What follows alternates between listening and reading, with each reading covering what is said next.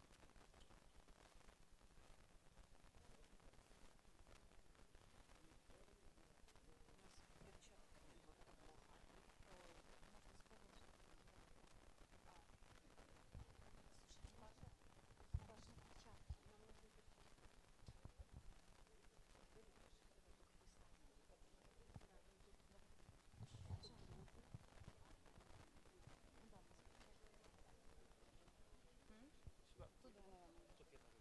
Тут я говорю, Саня. Слушай, не надо было вот так вот. Мы все отстроили. Ну, он сказал, Кто? ну, Миша спрашивает. Я ничего не трогаю вообще. Мы выставили уровень. С Мишей зал сбился. Кошмар. Мы выставили, мы сами говорили, что Да, фанила, да. я не знаю, сбиваю.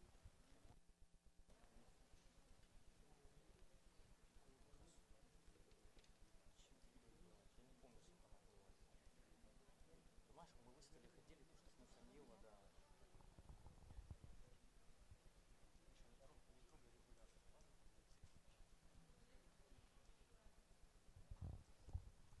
Ну как ты будешь говорить, я тебя подключу.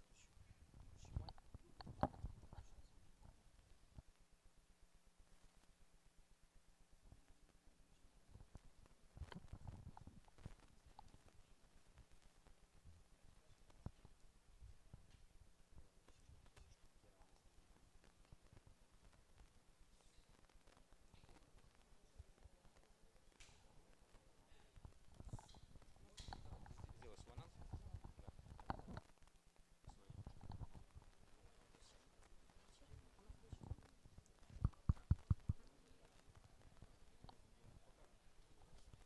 Hello.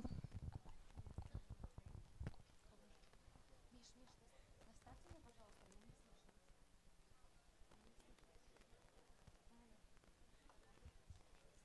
Включи, пожалуйста.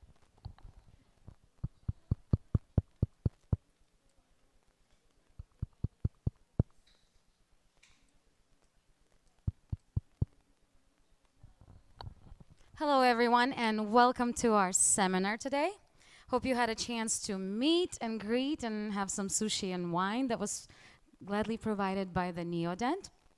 And glad to see a few new faces in here.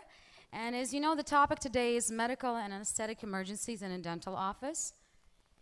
And you know, our speaker today is Dr. Alexander Antipov. So please welcome.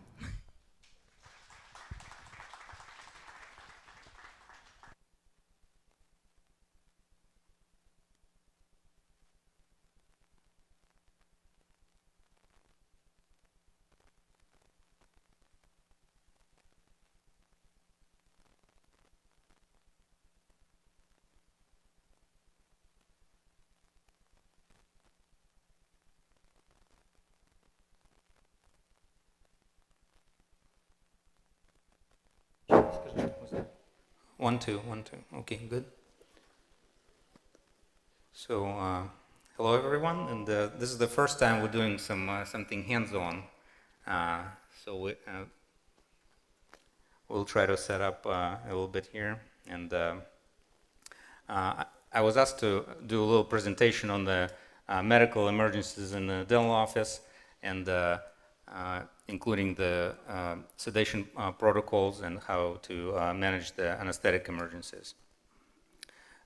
We'll start with the patient setup, and anybody is doing oral sedation in the audience? Anybody is doing IV sedation? So the only difference is when we give medications IV, it's a little bit more controlled, but it can have the same consequences in terms of over-sedation, and certain things can happen during the oral sedation. So I will, okay, so we have this thing. Is there a delay in the?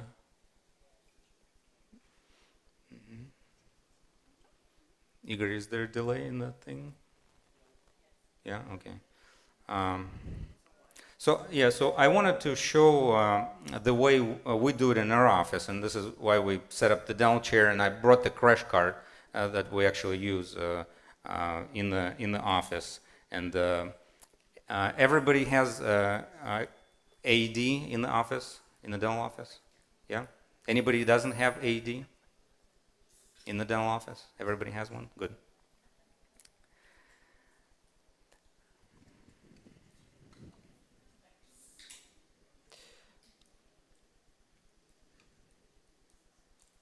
So I will start with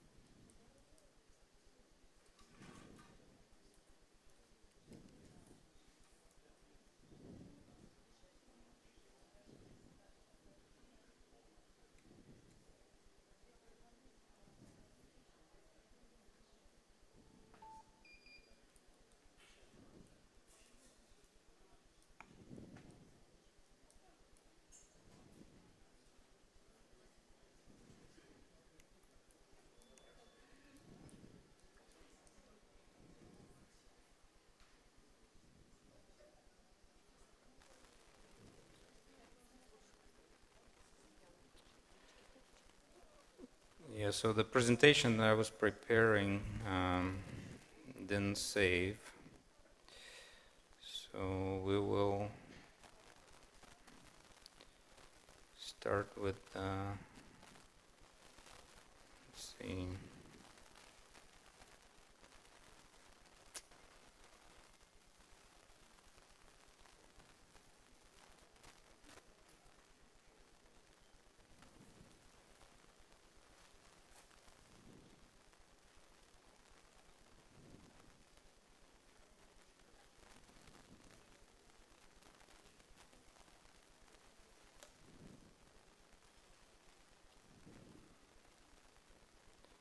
Okay.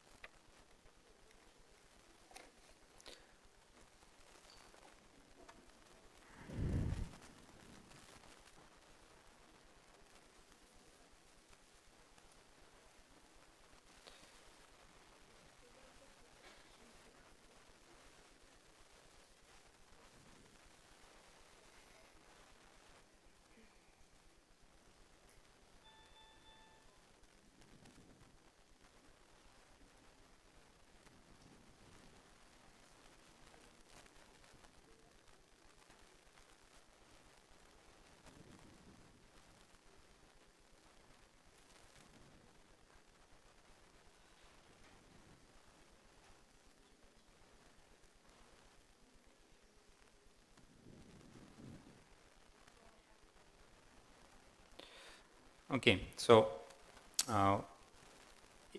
Igor, so can we do the camera? So if we show the drug, you can see it. Yeah. So we'll go through the protocols today, and um, so since the presentation didn't save for some reason on the hard drive, it stayed on my home computer, I will just improvise and do verbal then. But this is what we need. To do anesthesia in the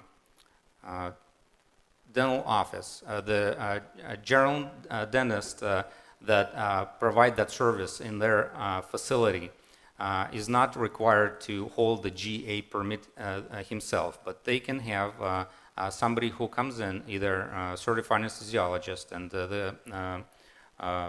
they're pushing right now for the dental anesthesiologist to become a separate dental specialty, which is a good thing for patient safety.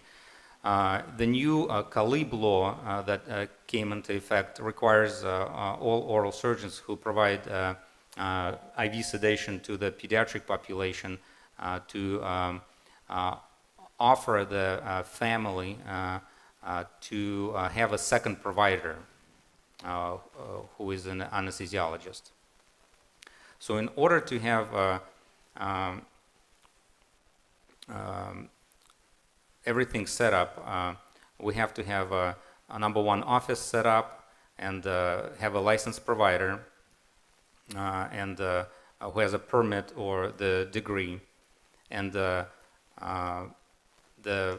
on-site evaluation of the office is necessary per provider. So in order to do this, we have to have office facility and equipment. Everything needs to be equipped and maintained in good condition.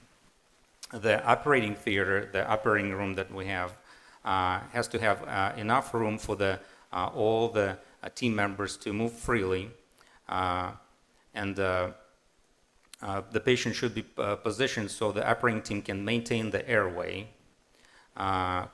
quickly, and we can alter the patient position in case of emergency. So that means the chair needs to be reclined. We have to have a special board for the CPR, to administer CPR. And Paul, my assistant, will come out now and he'll be helping me out. So I'll be reading this presentation from my phone, and Paul will be showing you certain things. But this is the setup, because that's the most important, like setting up the dental office or anything else to start doing basic dentistry. Same thing, if we do anesthesia, we have to have this. So the operating table or chair should be positioned so the operating team can maintain the airway quickly after patient position is an emergency, and provide a firm platform for the management of cardiopulmonary resuscitation. So this board is a requirement to put under the patient. Let's put it under the patient right now. Let's put it under the patient. So when we do cardiopulmonary resuscitation, we can put it under the patient, put the patient completely flat with the chin up, and this will allow us to maintain the airway. When we go into management of syncope and other medical emergencies, we'll see how we need to elevate the head of the bed and everything else. So the lighting system, which is adequate to permit evaluation of patient skin, mucosal colors, and backup lighting system is important. So we have a general light in our dental office, but this is not enough. Per code, we have to have a separate backup light. Can you? Yeah. Okay. So 1, 2, 1, 2. Yeah, we have to have a separate backup light.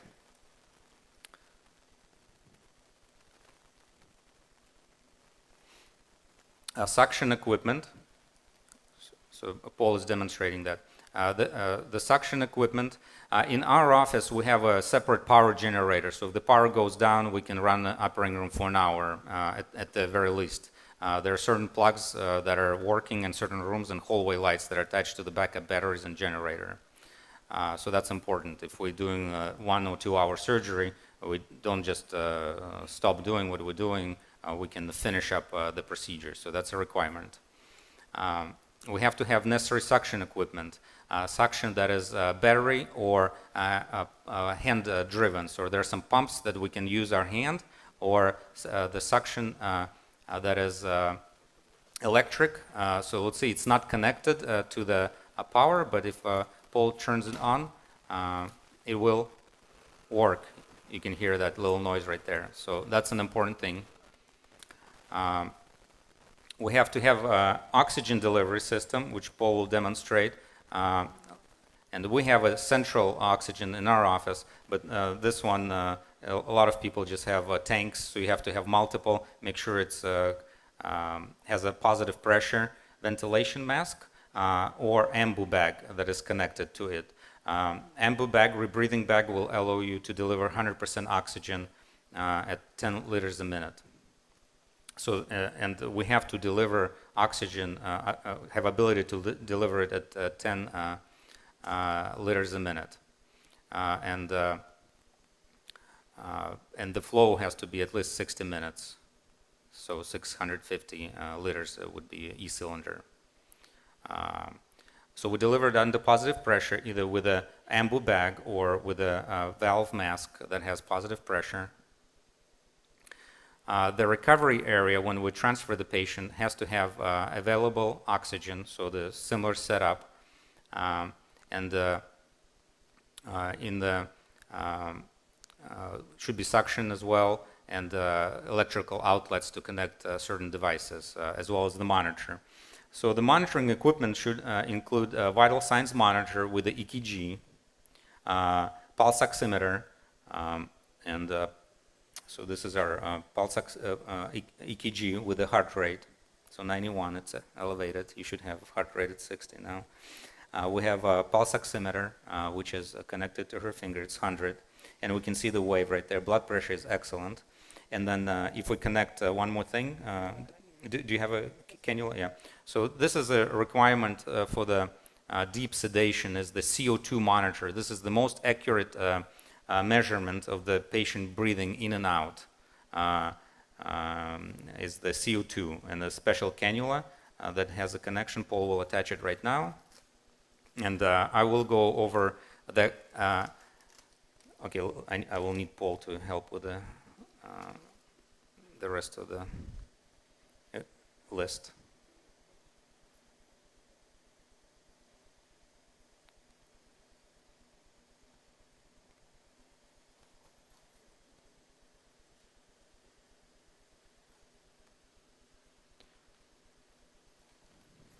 So while he's connecting, obviously the protocol also requires us to have a good history, medical history obtained from the patient. We have to classify the patient with the ASA classification, 1, 2, 3, or 4. And you can see now there's a capnogram wave right there. So Ilona, can you stop breathing for a second? Just don't breathe. Let's look at the monitor again. Just don't breathe. So you can see if patient doesn't breathe, you don't have that wave.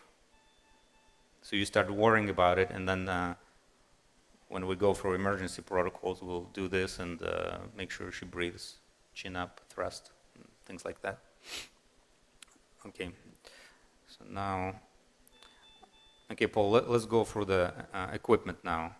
So I'll go slow, and you'll go to the crash cart, and you pull that equipment out and present it, so Igor can say it. So it's called ancillary equipment, which must include the following: well-maintained and good operating condition equipment.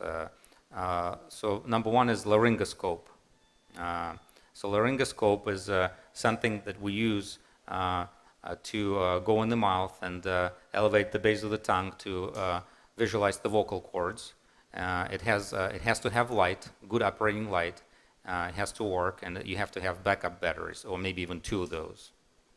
Why is it necessary to have this? As number one is for the airway obstruction, if we have a foreign body that we want to look at and retrieve, and the second is for intubation. So we have to intubate the patient. Emergency airway equipment, oral airways. Let's look at the oral airway.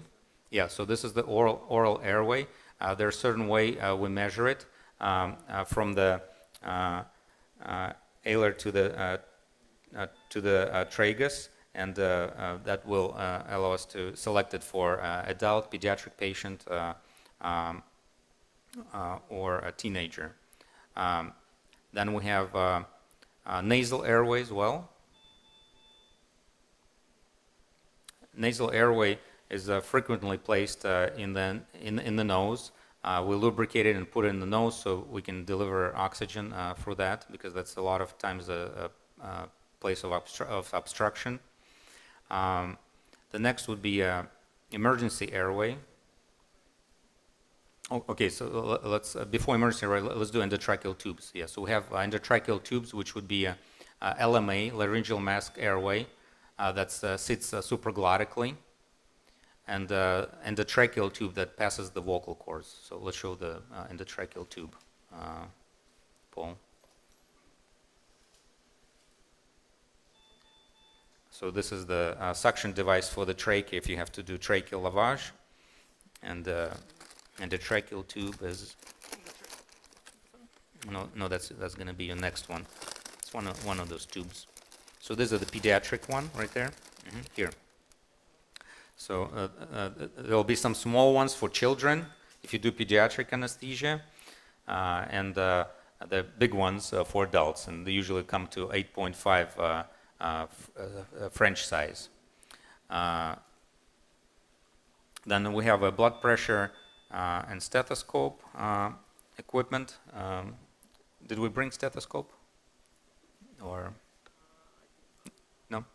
Can you show the precordial stethoscope? So stethoscope is equipment for auscultation. Right now there are a lot of Bluetooth devices that you can use, and yeah, okay. So there's a piece that goes on the larynx, and we can hear the noises. Can you show the trach emergency airway? So next one would be emergency airway. Yeah, so this is the trach. It contains it's a setup, contains the cricothyroidectomy kit, which will be a blade, and the tube, tracheal intubation, ventilation. And then is there a McGill forceps there, the forceps to advance the tube?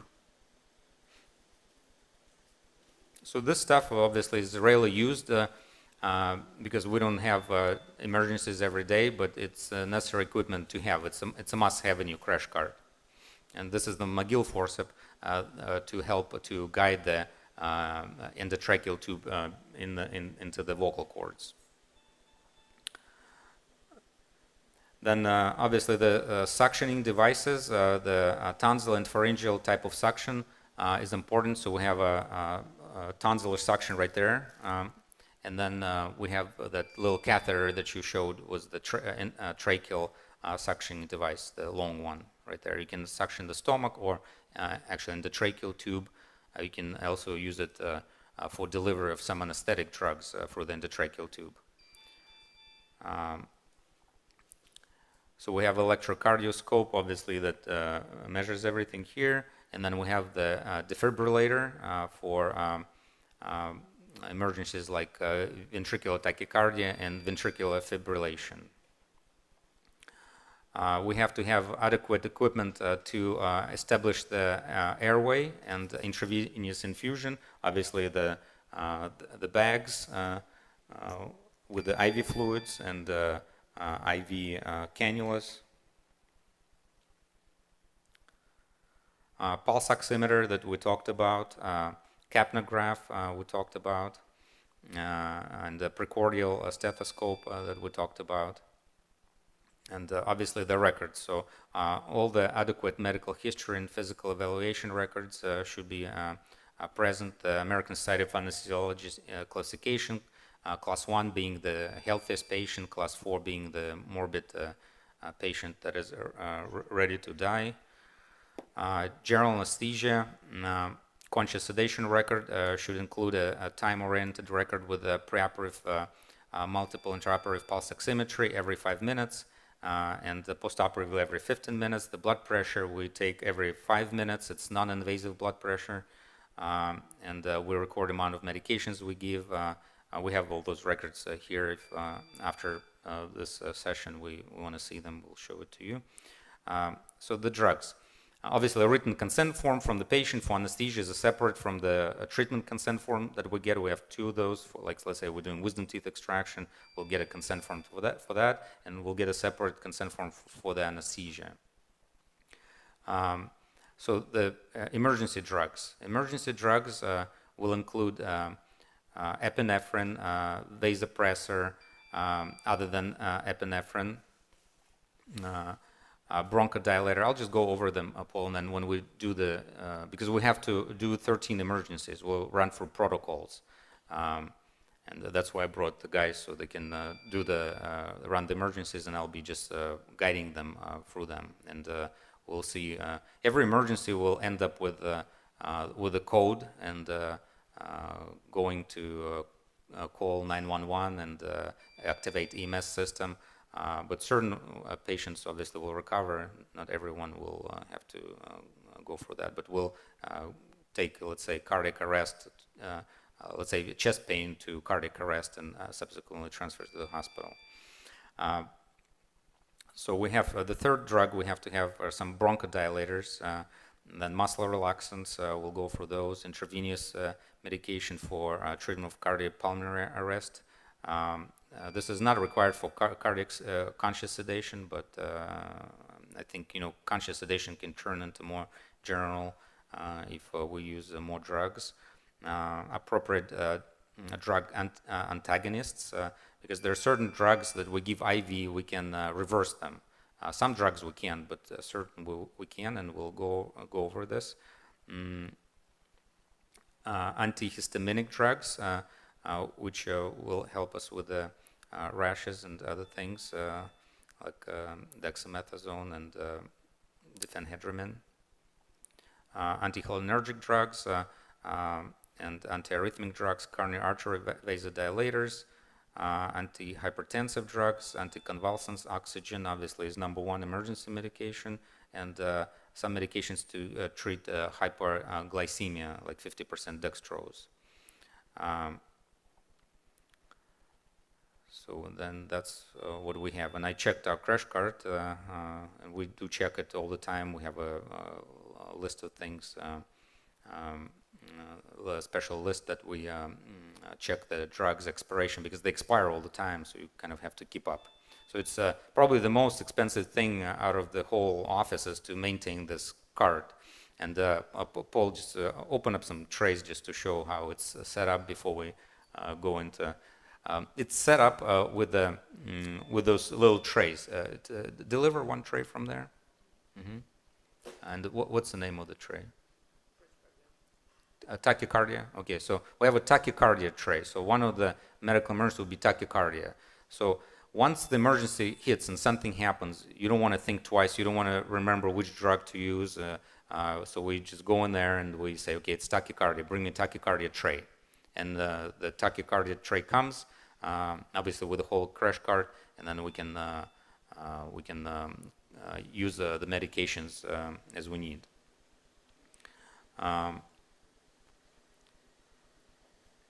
So simulated emergencies. So today we're gonna go through 13 of those, and that's the goal of today's meeting, is to recognize and learn how to manage 13 medical, dental, anesthetic emergencies.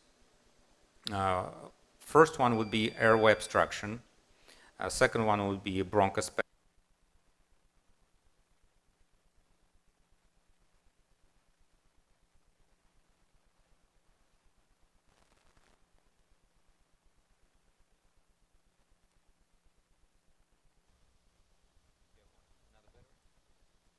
Mic check, mic check, mic check.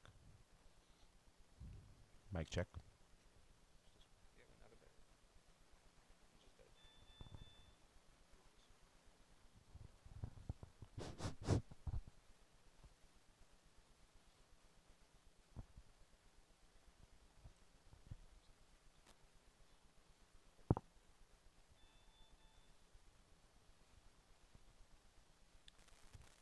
Okay.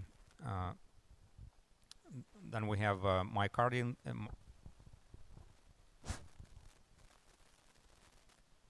infarction, hypertension, cardiac arrest, allergic reactions, seizures, convulsions, hypoglycemia, syncope, and respiratory depression. Okay, so this is the this is what we're gonna do. So, Igor, so this is well seen, right? So is there a little delay in the image or no? 1 second. It's online. Okay. It has to be here, or it can go on that screen there. The video. Well, I was thinking to put the presentation on the right there on that screen right here, and then put your video on that TV, and then turn the TV towards the audience.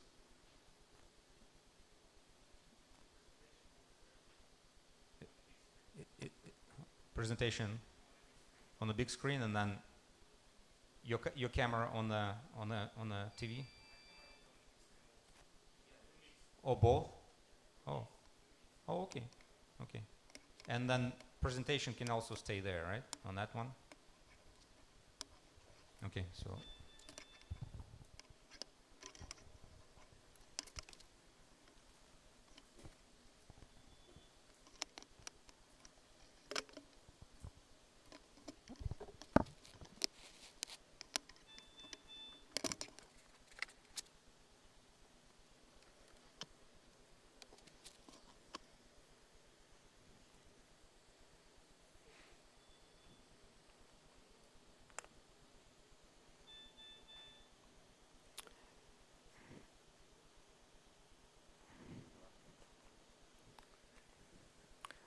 Okay, so obviously it's not a perfect setup here, but at least it gives an idea. So it's not just a blunt presentation, because I know it's very, very boring to hear numbers and, hey, we're going to push 300 milligrams of amiodarone. So if you don't see it, it's, I usually sleep on those lectures. So I knew that doesn't make sense just to talk.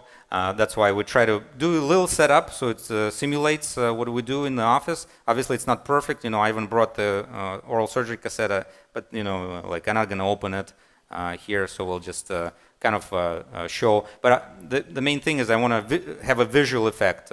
So if we ask for a drug, Paul will pull it out. And we'll magnify it. We'll talk about the drug a little bit. Not too much pharmacology, so don't fall asleep here, but kind of get an idea of what's important. Okay. Again, I'm sorry. I was doing my presentation but it didn't save on that drive. So we'll go through this. So can we do presentation and that image here? So you're gonna both. Can you do both of them on the same screen? Okay. Huh? Okay, you will mix. Because I need my presentation, so let's keep the presentation on this one then. Okay. This will be there. Okay. Do we have a clicker so I can click? This is the clicker for that thing. Okay.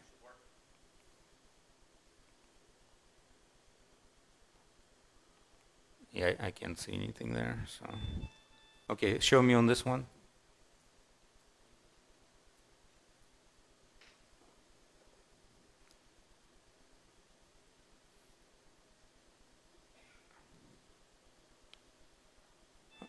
And the camera, can you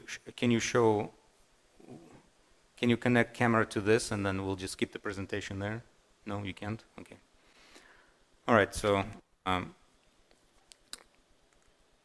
So Nadia will help me. We'll go through the couple scenarios now.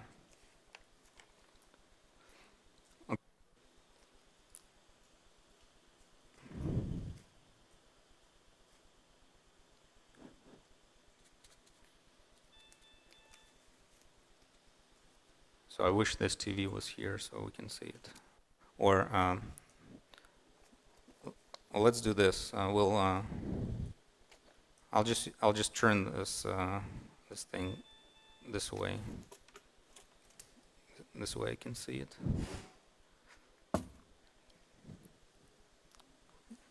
It's okay, Michelle. I will. Yeah.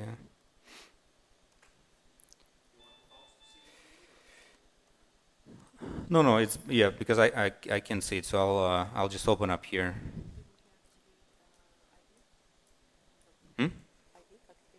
No, we're not gonna put IV here. No.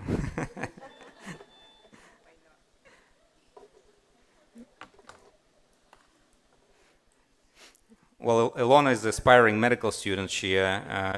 She's 17 now, 18, and she's already second year of college. She wants to be a medical doctor. Did you go to emergency room rotations yet? No. No, not yet. Okay, you will. Your heart rate is 122. You see.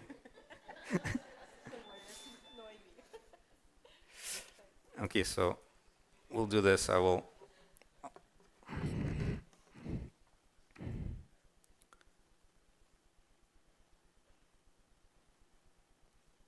Okay. So airway obstruction. So I'll be showing you my back to you guys. Okay, sorry for that.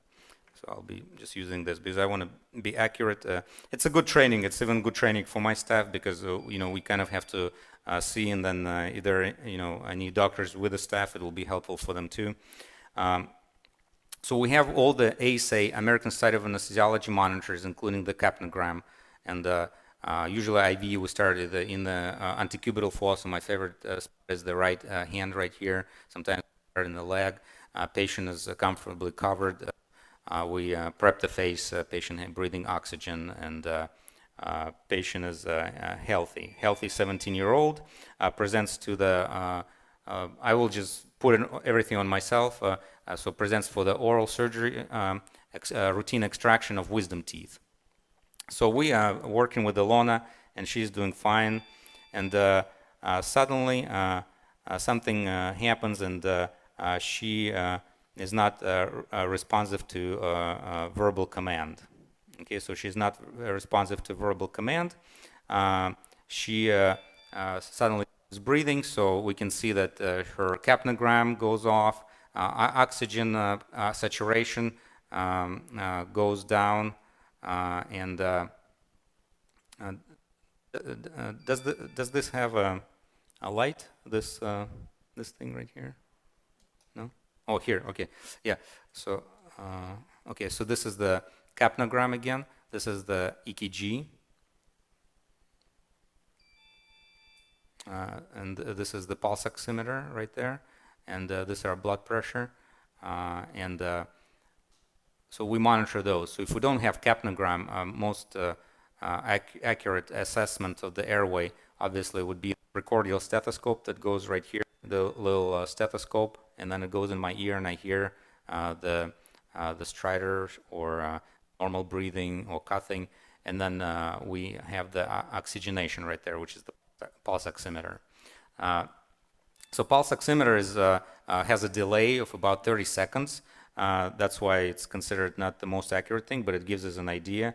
It's good for conscious sedation. So let's go through this scenario. So Ilona stops breathing, and can you breathe with your stomach for a second? Just with the stomach like this, and then stop. So if we see this, it's not a cessation of breathing, but if a patient does like this with the diaphragm, it's called paradoxical breathing. So the muscles are working, but something is obstructing the airway, and the patient cannot breathe.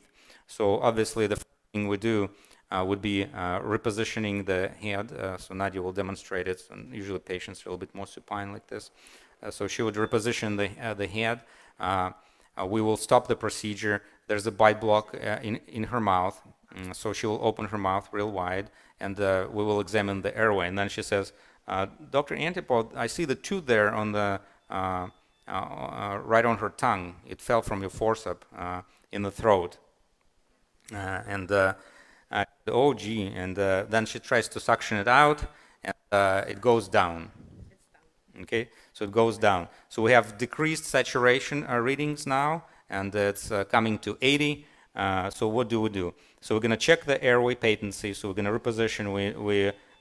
If it's a witnessed foreign body going in the throat, it can be crown or tooth, then we know it. If it's witnessed and we know, then it could be just the airway issue, just an airway obstruction. If it's a foreign body, we want to consider removing this foreign body and doing the abdominal thrust. So we'll press right there and see if it comes out. If the patient's supine, sometimes you can turn the patient and see if they can spit it out. But if the patient is unconscious, let's say we did deep sedation, we have to, the only thing we can do is abdominal thrust and see if it will come out. So we'll continue. We'll suction the airway. So Nadia and me will be suctioning the airway. We'll be ventilating the patient if she stops breathing. Let's say she stopped breathing, so we have to ventilate. Yes. Yeah, you just push on the diaphragm as hard as you can this way. 2 hands or 1 hand. And we can practice on those. There's Preston little and Preston big. So with the,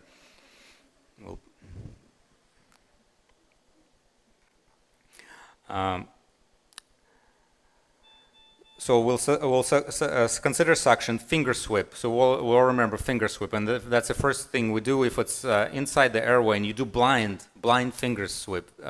If you see the foreign body and you do finger sweep, it's different from just the blind finger sweep because you can push it even further. So it's not recommended. So what do we do? I'll ask Paul, bring me the stethoscope. So I'm gonna, it has a light, so I'll go in there and I'll take the McGill forceps, or there is a Russian forceps, surgical forceps, and I will go with this and try to remove it.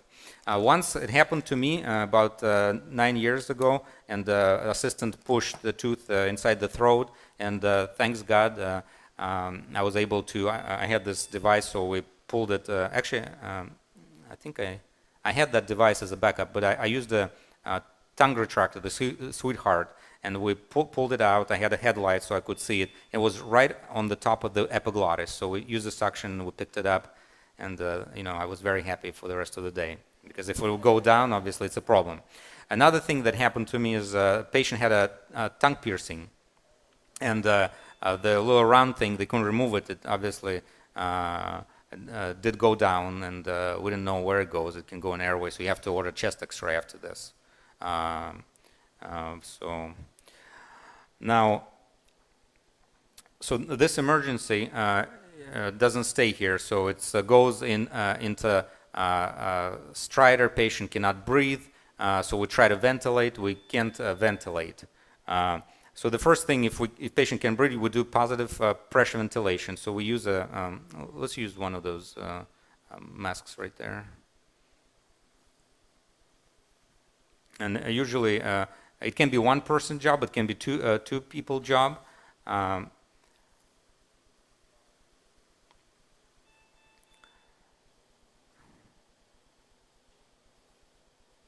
if the positive ventilation fails, you don't need oxygen. Yeah, you can just you just need to show. So we put the mask on, and we want to do the C clamp on the mask, and then we'll do ventilation. Okay, so we can practice again later on the Preston from Amazon.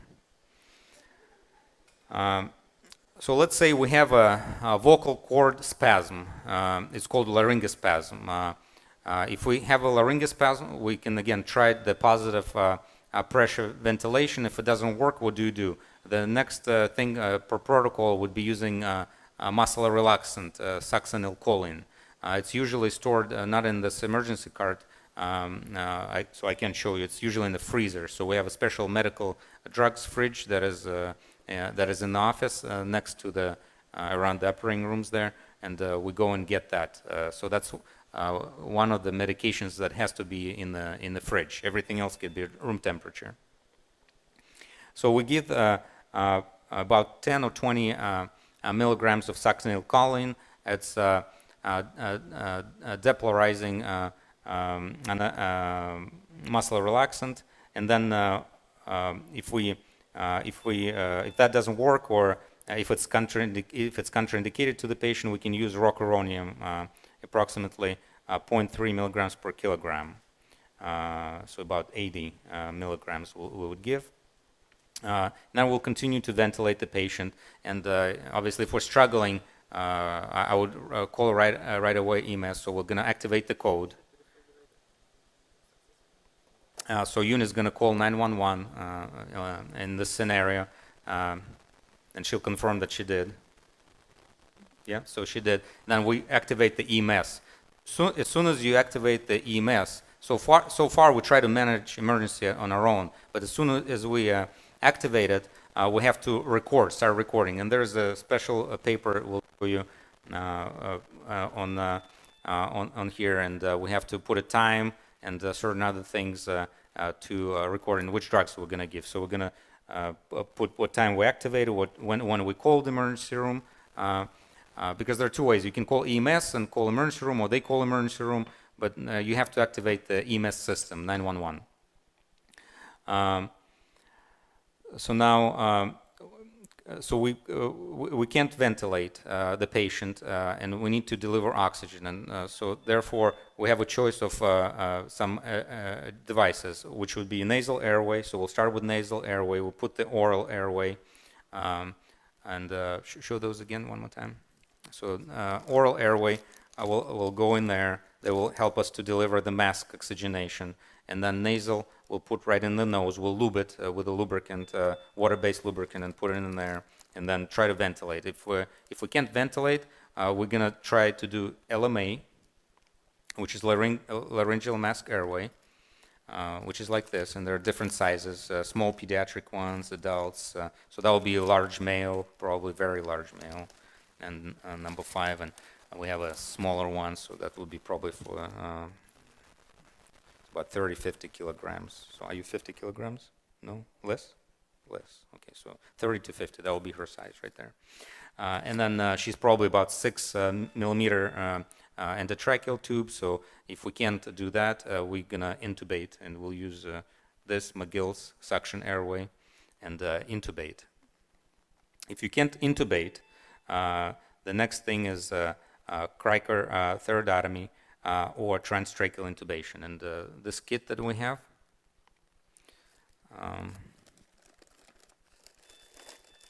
yeah, right there. So it has a blade, and it has all the necessary equipment, the pilot. So we'll cut in between the thyroid cartilage and cricoid cartilage right here, and we'll make a small incision to the muscle, spread into trachea, put that thing in there, and connect the oxygen. So it's all same connections, and then put it around the neck and try to ventilate it this way. Then EMS has arrived, and she's transferred to the hospital, and she survived. So next scenario, in the dental office, usually we use on a routine basis very few medications that we inject patient with or give to the patient. Ether-based anesthetics that we use, benzocaine topical, but we don't use anything injectable on ether-based. So it's all amides, like lidocaine and other medications. And so let's say you have a patient that comes in, a young girl, and you give her some local anesthetic, and all of a sudden, you give her amoxicillin pill because she has infection. She has infection, and she gets a rash, and she says it's difficult for me to breathe. and she's getting a little nauseous, and her lip starts swelling. So what do we do? So we have to recognize that it is a possibility of the allergic reaction. We have to monitor the patient, so we have to put the patient on the monitor, make sure we have vital signs. So some kind of monitor we have to have if we administer those medications. We place the patient in a comfortable position, supine. We do, if the patient is unconscious, obviously they're already flat. We're going to do monitor blood pressure every 5 minutes at least. We're going to put a pulse oximeter, so we have to have some kind of pulse oximeter. And right now they're very inexpensive ones that you can just put on the finger and just measure the oxygenation. And obviously you have to have an oxygen in your office, and we monitor the heart rate. So if she has a swollen lip, obviously you activate the code 911 right away. You don't want to wait because that can go quickly, and it can progress into the anaphylaxis. So the next thing we do is we have a slowly progressing cutaneous reaction, or we have a full-blown anaphylaxis. So most of our patients get a little red. You know, they have spots, maybe a little tingling in the lips, maybe a little wheezing. So we can administer Benadryl. We can give it IM or IV. If you have an IV, you give it IV. If you have IM, you can give IM. 50 milligrams either or, IM or IV route, and consider referral. So this way you can actually call the emergency room and say, hey, I have a patient that is kind of like this. I'm observing.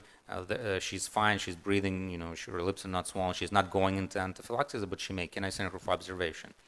And then you choose the transportation. It can be EMS people, or it can be yourself driving them there. It's probably most people won't do. They'll just do EMS. Now, it's interesting, but even if you go to Kaiser to check blood pressure, and your blood pressure is 140 over 130, 220 over 140, they're not going to walk you to emergency room across the room. They'll have to call EMS. So they don't walk the patient. They call EMS. The team comes. They pay them $1,500 to transport the patient next door. That's how it's done. It's crazy, but that's what it is. But there is a reason for that, because they could do it otherwise. They could have their own team. But so anaphylaxis. So anaphylaxis, the drugs of choice, of course, would be the epinephrine. That's number one. Epinephrine can be given subcutaneous, which we give 1 milliliter subcutaneously, or we can give IV. Subcutaneous, it's 1 to 1,000 concentration, and IV 1 to 10,000. Slow push, and obviously we can administer Benadryl and IV fluids. Then we should consider corticosteroids, and the patient responded well to epinephrine. She is breathing, and we called 911. They took her for observation to the hospital.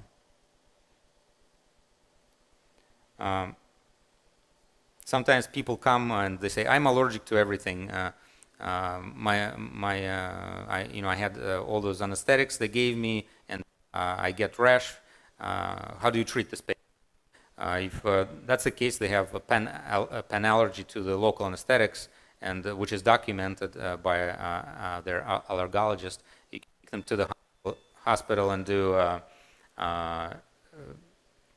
anesthesia with a gas. You can also use Benadryl as an injectable, because it will numb them up a little bit, but you cannot do big surgeries on that, so you have to take them to the hospital. If you do not believe them, they'll just say they're allergic, but they're not. We just give them 4 carpules of different medications, tell them, okay, go across the street. We have here in the plaza very good allergologist. Said, do the testing, bring report, if you're allergic, we'll use the drug that we can use. Okay, so let's say Ilona had a very good life and is 90 years old now, and her wisdom teeth are out and she has no teeth at all, and she comes to place 2 implants for her denture. She comes in, we give her local anesthetic, and then all of a sudden she feels some pain in her right arm. It radiates to her jaw. There's tightness in her chest. And she's still conscious, and we talk to her, but her pain gets worse. So we have to recognize some cardiac origin of this as the myocardial infarction. And it's a good way to evaluate the patient beforehand. Obviously, ASA class 1 and METs, metabolic activity of the patient, is can they go up the stairs like 1 or 2 flights without losing breath? Can they walk a mile? All those things. Exercise tolerance is very, very important, because sometimes people go upstairs and then they can have dyspnea, and the pulse get elevated, and that's not a good patient to treat. Sometimes you have to be selective. So we have to put the patient in a comfortable position. Give 100% oxygen. Our number 1 drug is still oxygen. So we give oxygen via nasal cannula, because patient is still breathing on their own. We're going to monitor the blood pressure. We're going to put those blood pressures on the patient, all the monitors, every 5 minutes. We're going to do continuous pulse oximetry. We're going to put the EKGs. Obviously, if you don't have a monitor like this, then you start activating the code right away, because that should be no delay. And that's our next talk, is we activating EMS. So if I see the patient is doing this, before I give them a nitroglycerin or other drugs, aspirin to chew, or morphine for pain, I'll say, Eunice, call 911, activate the emergency system. And she just called 911, and we the emergency record, which is a separate paper that we'll see later. So initial response fails to resolve. We check the EKG, and then instead of a beautiful sinus rhythm, we have let's say ST segment elevation, and we suspect MI. So obviously we already called 911. We're going to give patient 0.4 milligrams nitroglycerin tablet, or we're going to administer nitroglycerin. Okay, so let's do. So now we're getting into drugs. So let's get some trays here. So we're going to get a myocardial infarction tray. It should be.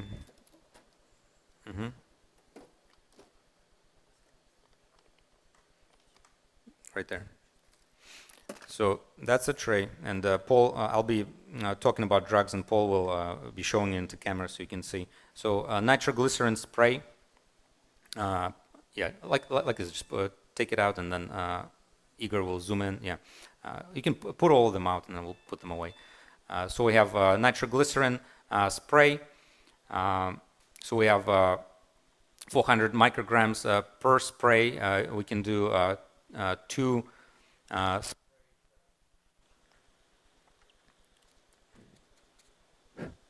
okay, we can do 2 sprays. Then we have aspirin, chewable aspirin. It has to be special kind, non-enteric aspirin. Then we have nitroglycerin pills, 0.4 per pill, and then we have to have some kind of pain medication. Because that's what will aggravate the MI is the pain. So we'll give morphine or fentanyl, IV or IM. And obviously the EMS arrived, and they took her for the resuscitation to the hospital, and she did well. So the next patient is the patient that has she's 20 years old. She's in college. I think battery is okay. Okay, let's go the run on the arrhythmia.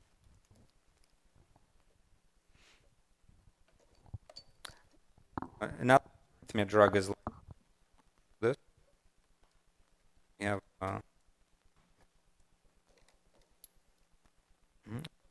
find now the battery real quick. Oh, it's okay.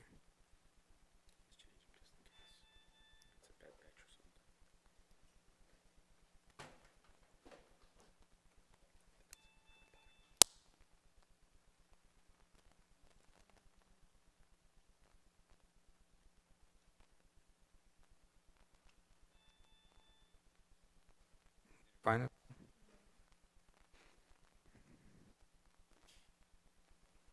So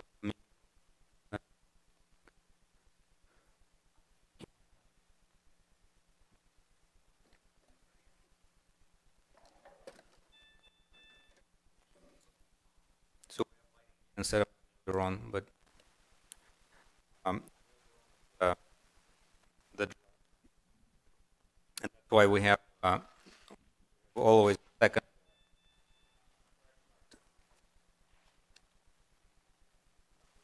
doesn't jump anymore. And the crash cart that you can it's a really, really good one. Let's see here. And really,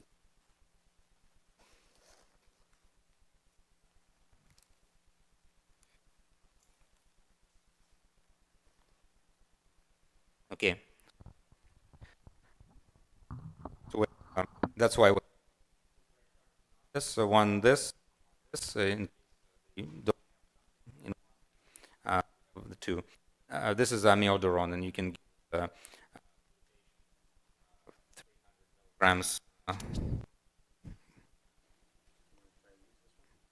I can, yeah. Maybe it's in a different channel, or it's better now. Okay. So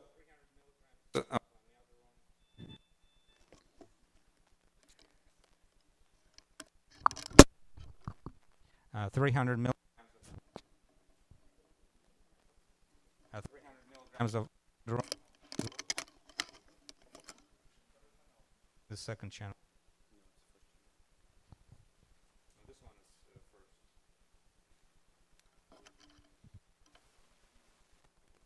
This is second.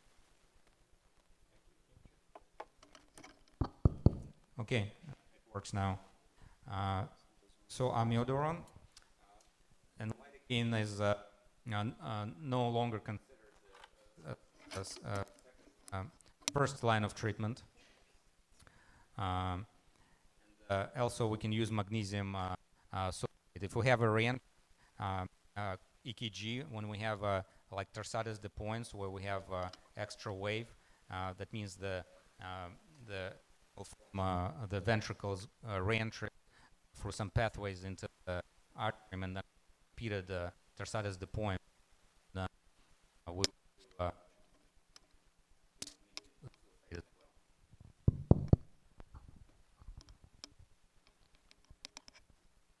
problem.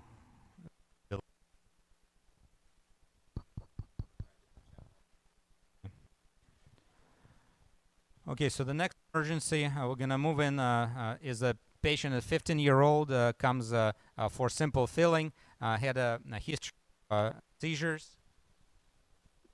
Is it working? Yeah? No, this one. Microphone working?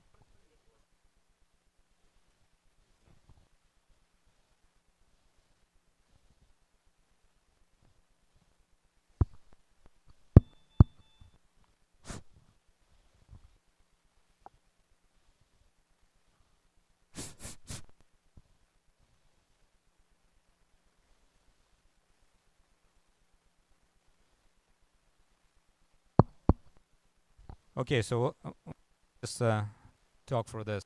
Um,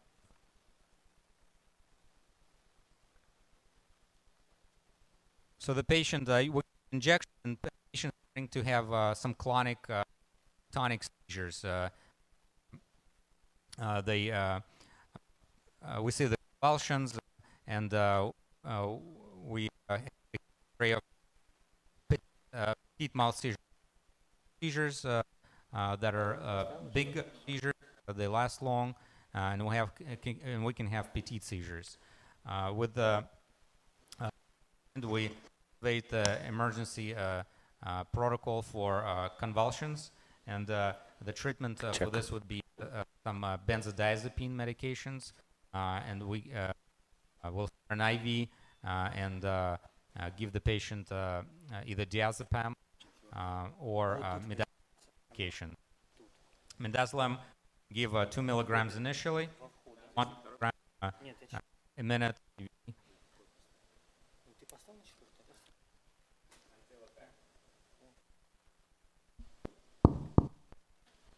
Mic check. I don't know. Check. I mean, it seems to work, but there's some kind of delay. Okay, now it works again. So we're going to continue with this with the management of the convulsions, and we're going to give 100% oxygen. We're going to reassure the patient that everything is fine. We're going to continue with the treatment based on the patient history. And we're going to monitor the patient. For continuous seizures, we have to stop and we have to activate EMS if it doesn't stop because it's damaging and can go into grand mal seizures. So we stop the emergency, the treatment, activate EMS, and continue to administer anticonvulsants as we talked about. So the next thing that happens to this patient, they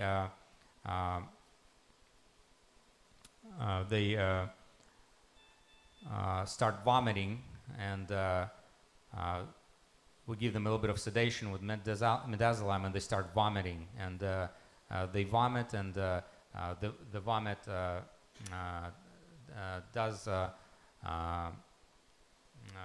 continues for about 5-10 seconds, and then we have a pulse oximeter that goes to 70 and continue to drop. Patient is agitated, they start to wheeze, so we suspect aspiration of the vomit. So what do we do now? We obviously we see patient vomiting. We want to turn to the right away, not to the left, but to the right. Towards you if you're right-handed operator, and let the vomit go down to the right, because we have the right bronchus that is straighter than the left, so we don't want to turn to the left so it doesn't go into the lungs. And then the patient vomits. If you have a basket, you put it. If you don't, you don't. And then you put the patient on the monitors, oxygen 100%. Let's go back. And then we obviously suction the patient, and if you think that there's some vomit, you can use that small catheter, go a little bit in the trachea, passing the vocal cords. Some advanced operators consider lavage, about 10 cc's of normal saline, lavage the trachea. Usually that can result in laryngospasm or bronchospasm as well. So we're gonna do the so after the right decubitus position, we're gonna do removal of the material, suction, 100% oxygen, vital signs, auscultate the lungs. We're gonna listen to the lungs bilaterally, and we're gonna consider termination of the procedure. We listen to the lungs. There's some wheezing. We consider laryngoscopy in the hospital with a lavage, chest X-ray. So EMS comes and takes the patient to the hospital. Then the other scenario, the patient is a 50-year-old man who comes in. He is a truck driver. He is always in a hurry, working hard, eats a lot of fast food. And you take blood pressure, and before procedure, you're doing a crown prep, and blood pressure is 150/80 85, and his eye feeling fine. He's a little bit red, but not anxious, not sweating. And the patient, you give the local anesthetic, about 4 carpules of the lidocaine. You're gonna do bridge crown prep, and the patient becomes more red. The patient becomes slightly unresponsive, dizzy.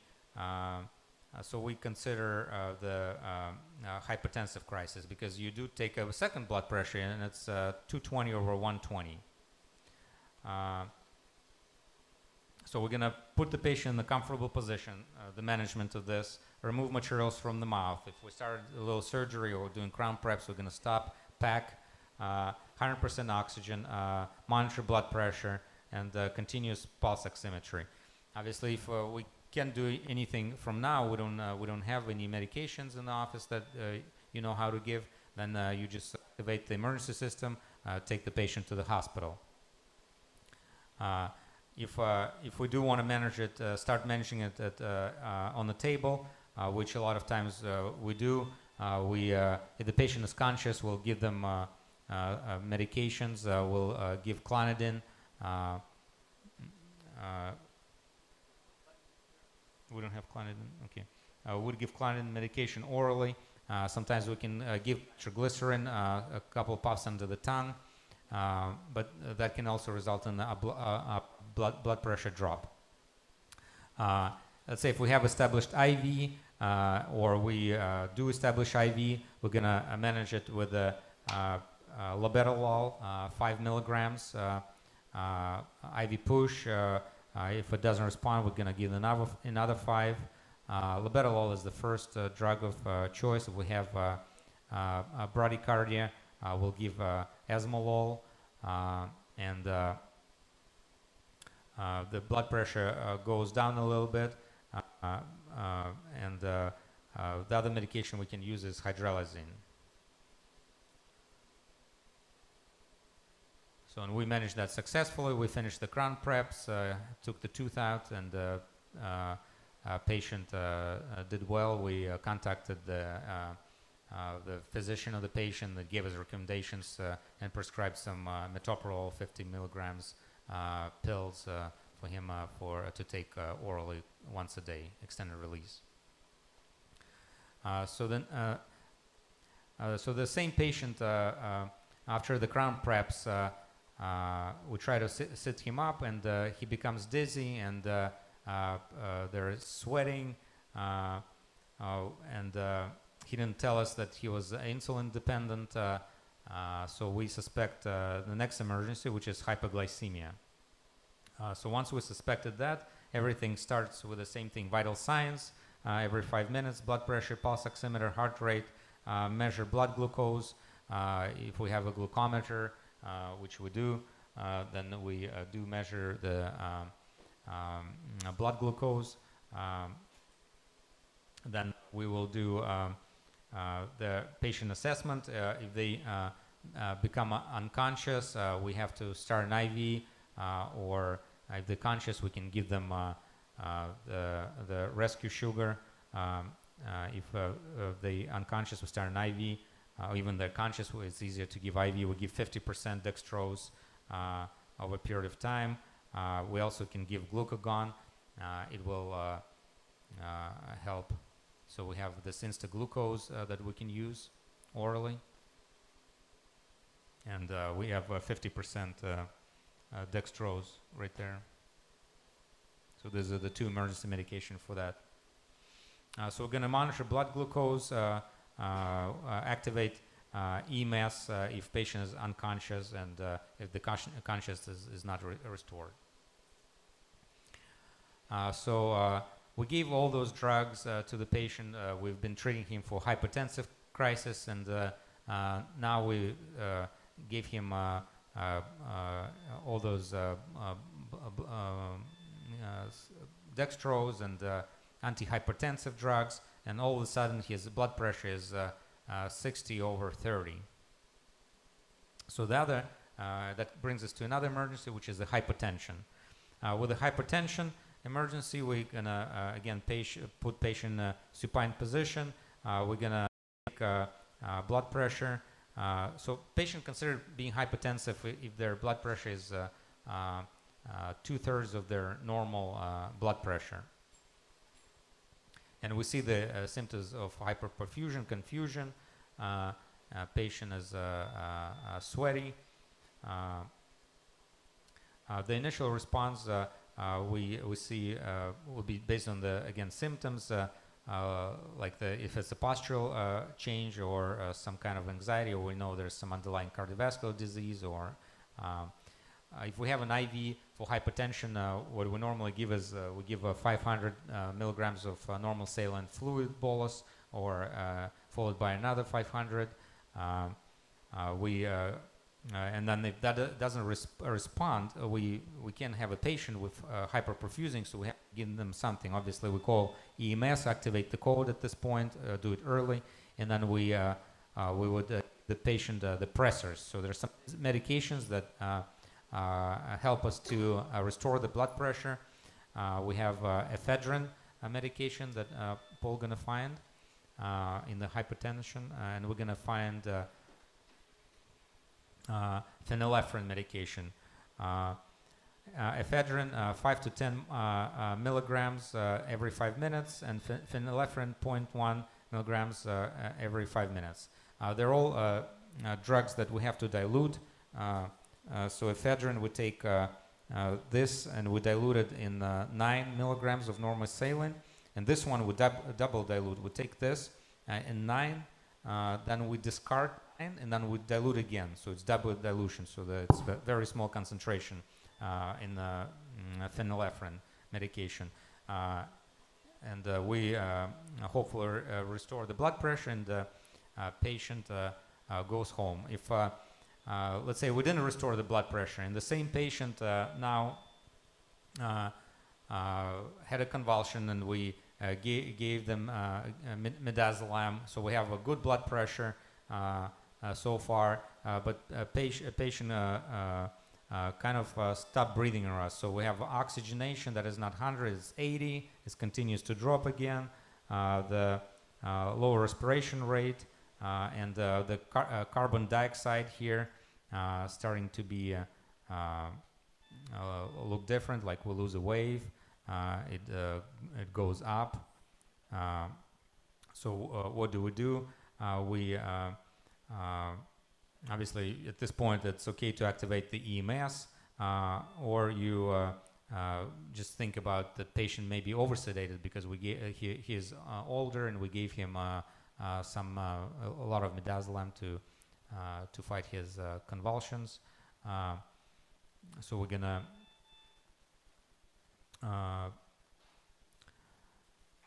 obviously manage the airway, chin lift, mask, nasal airway, oral airway, tongue protraction, give 100% oxygen, and consider emergency medical assistance.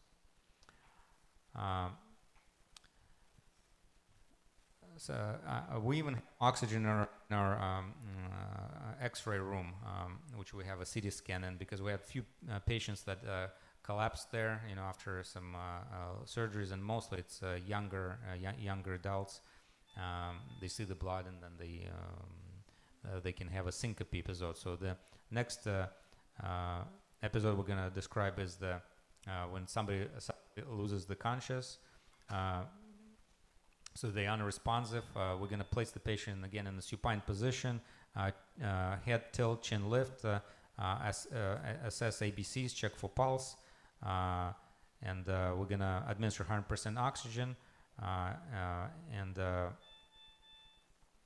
going to check for pulse because we want to rule out the cardiac arrest, and patient start an IV, give some fluids, patient returns to consciousness, and we treated the syncope this way.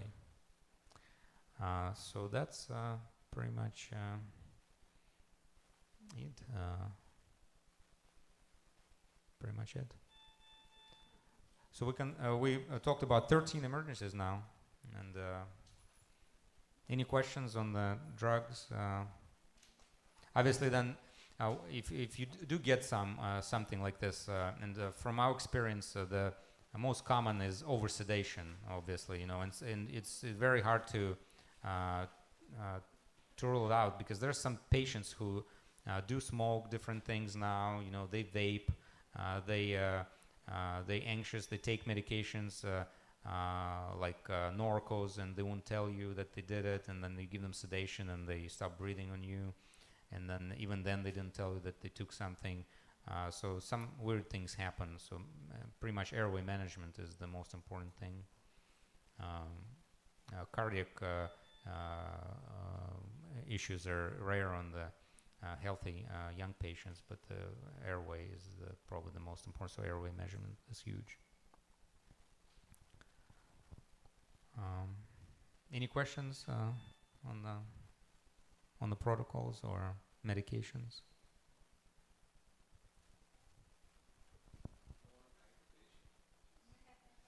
Yes. She's excellent, but she's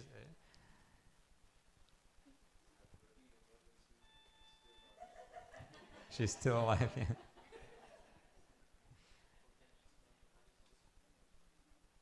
She's still alive. So again, this is the first time we're doing it, like this with a chair and everything. So I wish my presentation. I had some nice videos when people collapse, and then when we roll out the patients out, But maybe next time we'll do, because we want to talk about medically compromised patient at some point. Again, review this patient with diabetes and how to manage them, so we can do that next time. So thank you all our assistants for helping out. Yeah, question? Yeah.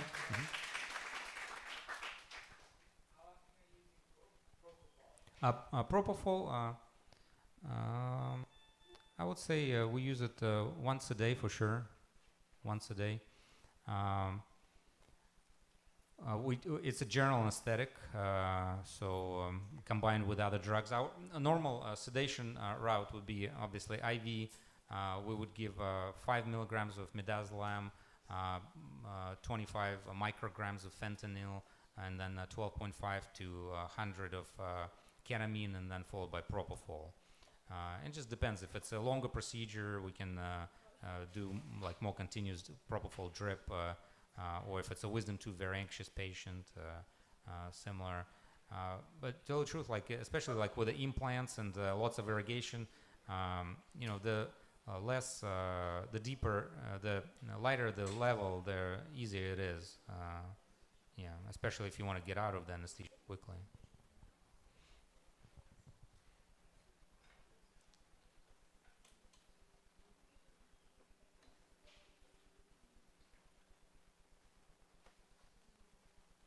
So the setup is important, and the crash cart.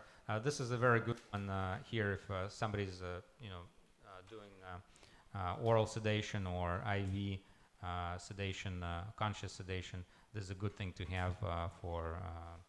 It has everything in it, including the intubation equipment. And if you guys want to look into that, all the drugs, all of them. One more thing we didn't talk about is the reversal. So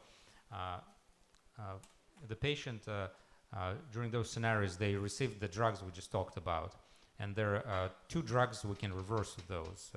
We can reverse midazolam with the reversal flumazenil, and we can reverse fentanyl with a Narcan. These are the only two reversals. And then some muscle relaxants can be reversed as well, like succinylcholine and rocuronium. No. In the succinylcholine in the fridge, so we didn't bring it in. But anybody is interested to like look how we do sedations in the office, you're more than welcome to come to our office any day and spend a day, spend a couple hours. We do sedations every day. Yeah. Okay, so I think, is that enough for today?